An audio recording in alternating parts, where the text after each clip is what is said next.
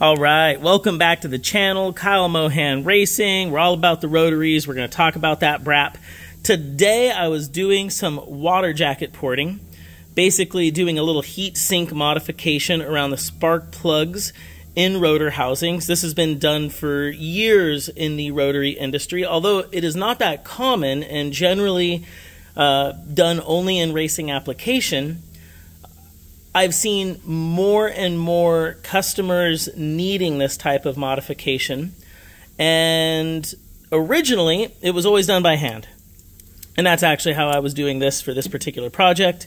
But nowadays there's also really nice CNC versions of this, but obviously that is pricey and that does take turnaround time. This particular motor has to be done ASAP, and the previous motor that came apart had the signs of excessive heat buildup in the cooling areas, which can cause cracking around the spark plugs and failure to the water cooling system. It can also cause shrinkage in this area.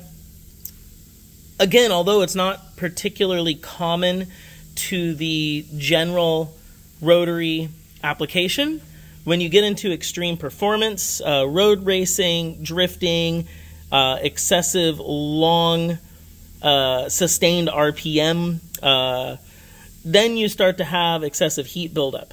And if you're familiar with rotary engines, then you already know that the spark plugs are kind of unique.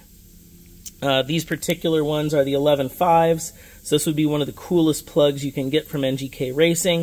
It's going to help protect against detonation, help keep excessive heat buildup down, which protects your ceramic and electrode, and also can help with the stagnation and heat buildup in the rotor housings.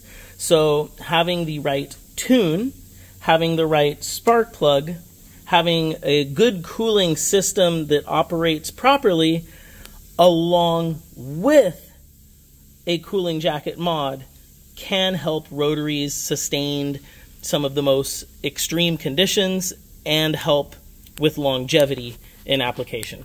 And I've got actually an example right here of a rotor housing that failed due to excessive heat buildup.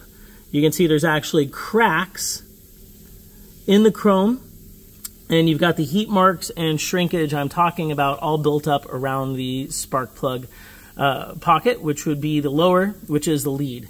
And you've got your trail up here, the smaller one. So I think generally you don't need to do water jacket modification. You can see this was not ported or modified. But if you are having a repetitive issue where you're cracking around your rotor housings spark plug area, then that is a sign of excessive heat buildup or some type of failure within the cooling system. And you have to remember that as the water is flowing through a rotary engine, it's coming down the spark plug side first, around the back plate, and then back up the exhaust side and intake side to exit the block. So you can have a situation where at high RPM, you have too much heat buildup and the water is not actually able to cool as it's going past. Whether the water is moving too fast or just does not have enough surface area is, I think, the debate. And you can see in the late model third generation housings, they've actually cut down into the face from the factory, helping get water closer to the actual chrome surface, which was a factory modification to help cool the surface and combustion area of the rotor housing. But per friends at Mazda Racing, Mazda Speed, Racing Beat, Mazda Tricks, like I said, historical Le Mans race cars used this type of modification to slow the water down, create more surface area, and allow for more heat extraction around your spark plugs. There's always trade-offs. Obviously, this is time-consuming. You run the risk of damaging a component if somebody were to improperly port it or if the CNC were to slip. But as you can see, mimicking what a heat sink has, basically ribbing, allowing the water to touch more surface area as it passes through, and the turbulence thereby slowing the water down helps this whole area get better heat extraction. But if you get better heat extraction, you may also see a slight rise in your cooling temperatures. So it's not necessarily that that means you're running hotter. It could mean that you're extracting the heat better, which is a good thing. And you can see again what we're trying to prevent, which is extreme heat buildup. And since we had this project on the bench, it's been a while. This is something I do to my race motors. I have this issue in my 20Bs. 1,000 horsepower, extreme EGT temps, extreme boost levels, nitrous. I run very extreme combinations. So this is something I've done for years. But it's rare that I see the need for it in most performance applications. In drag racing, you're not running the motor long enough to really have a benefit from this.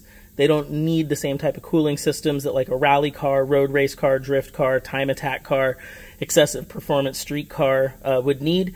But where you are sustaining high RPM, high load for long durations of time, which can cause excessive heat buildup in the combustion area or on the spark plugs, then obviously it's a really good idea to make sure you're running the right plug.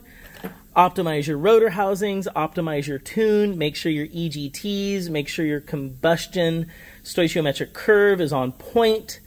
It's all very important. Rotaries, because they're small motors making high heat and high horsepower numbers, are obviously easily susceptible to damage, but that's, I believe, because they are capable of making more horsepower per displacement than almost any other combustion motor that's readily available and been in production cars. So I hope this has kind of been a cool tech talk. We got some more coming. I appreciate everybody's been watching the racing videos. Feel free to drop questions. I do have a plan for the hybrid Renesys GSLSE 13B motor.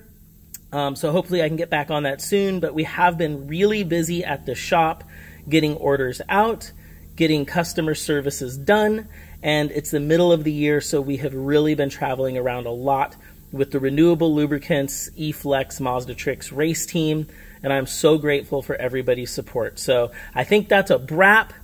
Thank you so much for watching. Please comment, ask questions below. This is not for everybody, and obviously CNC looks a little nicer, but you can get in there with a small carbide bit, save yourself some money, and get all the benefits that the Le Mans cars back in the day were getting from heat sinking and porting your water jackets. But be careful. It's not easy. It's tricky. You can always hit up KMR or Mazda Tricks if you need any help with that. All right, that's a wrap. I talked too much. Thanks. Rotary out. Bye.